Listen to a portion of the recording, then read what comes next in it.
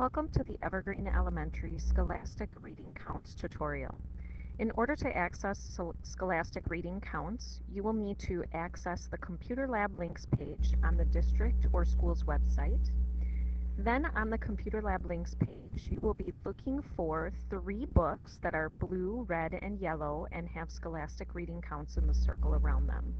If you click once on that, this will open a new tab that shows you are entering Scholastic Reading Counts. We are going to click Go, and now it's going to ask us for a username and password. The username and password for Scholastic Reading Counts is the exact same as your network login. So your username is the first 3 letters of your first name, first 3 letters of your last name, and your graduation year. Your password is going to be your 4-digit lunch pin. Once you have typed that in, you can click on Go On.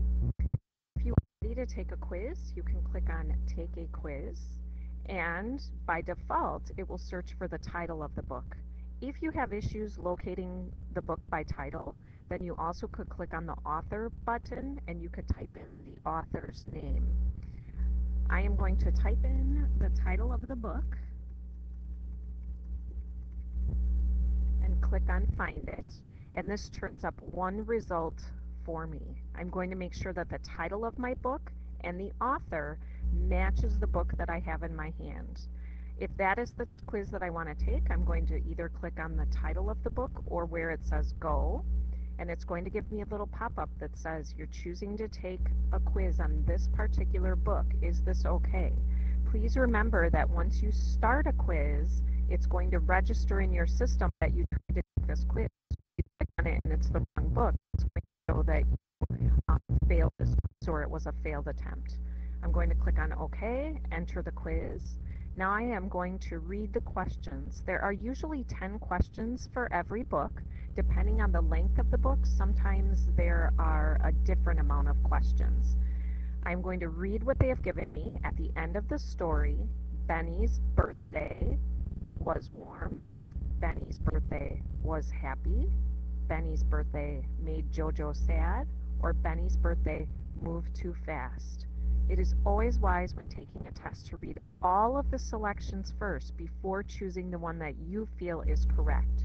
You may also go back and look in the book if you'd like. I'm going to choose my answer, and then I'm going to go on to the next question.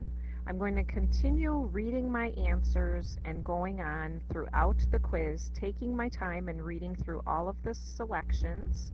For time's sake, though, I'm just moving a little bit quicker here. I'm going to get through the questions.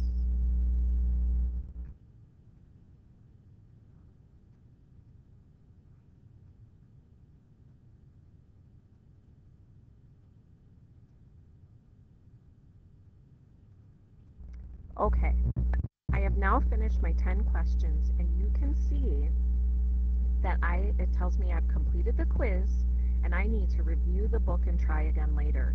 Unfortunately, out of the 10 questions, I only got 3 correct answers, and I had 7 incorrect answers, so I only received a 30%.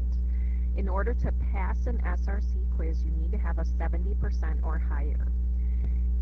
SRC, if I click on Next here, SRC will allow me to review my wrong answers. So I can go back, I can't change anything, but this shows me this was the question I got wrong, this is what I chose as an answer that is wrong. So when I look in the book, I can look for the other answers to see which one is correct, and I can arrow through these wrong questions to help me with that in reviewing them. SRC will not allow you to take the quiz again for 24 hours. It expects you to go back and review the quiz before you can log into it again. So I would have to try the quiz again at this time tomorrow or later.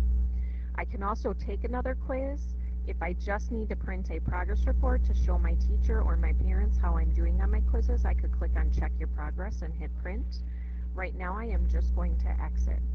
If you have any other questions about the SRC quiz program, you can stop in the library and ask Mrs. Strobel or Mrs. Harmling. Have a good day.